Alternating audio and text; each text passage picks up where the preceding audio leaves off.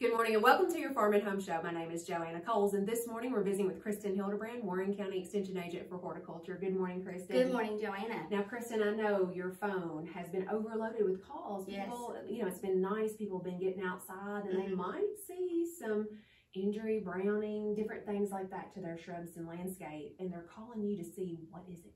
There is a lot of winter injury that can occur in the winter season, and sometimes, people are a little bit alarmed about it. They think, oh, it may be some type of new fungus in town, or, and I understand why there's such a concern about it too. So this is simply something that's due to the environment. So if you can recall back to the end of December, we had like really low temperatures. And whenever you have snow or excessive cold, and we were down in negatives for a couple of days, a series of days, then that is really hurtful, especially to our evergreen plants in our landscape. So think about your hollies, think about your rhododendrons, arborvitae can be affected. A lot of it can have more of a broadleaf to it, or it could be, I was even getting calls about nandina, which is heavenly bamboo. So, there's a lot of different plants it can affect. I know we saw some damage here at our office on the laurels, which is our cherry laurels, but you can also have it on a lot of different plants too. Boxwoods also affected. So there's just a numerous amount of different plants that it's going to affect. And so what happens, Joanna, is that whenever you go down that low as far as temperature, and like when it stays like that for a long period of time, it wicks a lot of moisture away from that leaf. And so whenever that plant can't restore the moisture that's wicked out of the leaf, then on those prettier days that we had, then the browning started.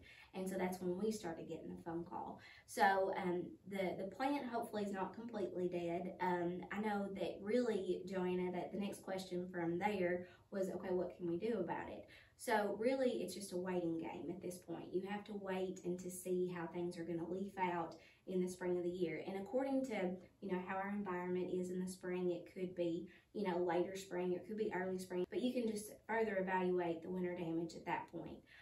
A lot of times with this also, winter burn, there can also be, a lot of times in the wintertime when there's snow, we typically use a lot of salt. And so salt can also be another way of severeness with the winter burn if it's close to any kind of like parking lot structure, sidewalk. I know a lot of times, like, you'll see it on a major highway, if there's a lot of sidewalks and things like that. But a lot of times you'll see the dividing line of where the damage is, where the winter burn occurs. So that can be also play into a factor too. So generally, we get those phone calls and they're causes for concern. But basically you want to just, wait until the spring, see what kind of damage, and kind of see how it leaves out, because you can always prune that out at that point and see, it's going to help it too. And Kristin, it's probably not the same all across the board. We've had some people say, well, my boxwood was brown, but my neighbor's boxwood didn't seem like it was as bad as mine. Yes. And I think a lot of that depends on the amount of stress that plant was going under before it went into this. Yeah, so if you see the drought that we had back in the summer has caused a lot of, it's weakened a lot of the plants in our landscape. So because of that drought, the winter burn can be a little bit more severe.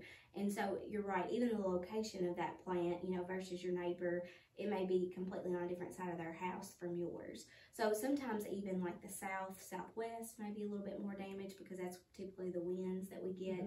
So, sometimes it can be more severe from others for sure.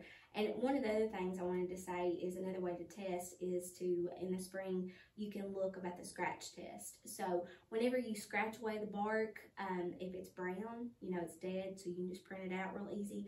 But if you scratch it on the bark and it comes back green, there's a little bit of good growth there. But there's other things that people can do, mulching, also watering when needed, and then other things, as far as placement. And when you plant the new plants of evergreens, that also plays into a factor too. All right, Kristin, and so we will wait and see how it comes out, but if you need help, if you need publications on pruning, or maybe how to get a good start with your landscape plants, you can always contact your local extension office, and we'd be happy to help. Thanks for watching, and have a great day.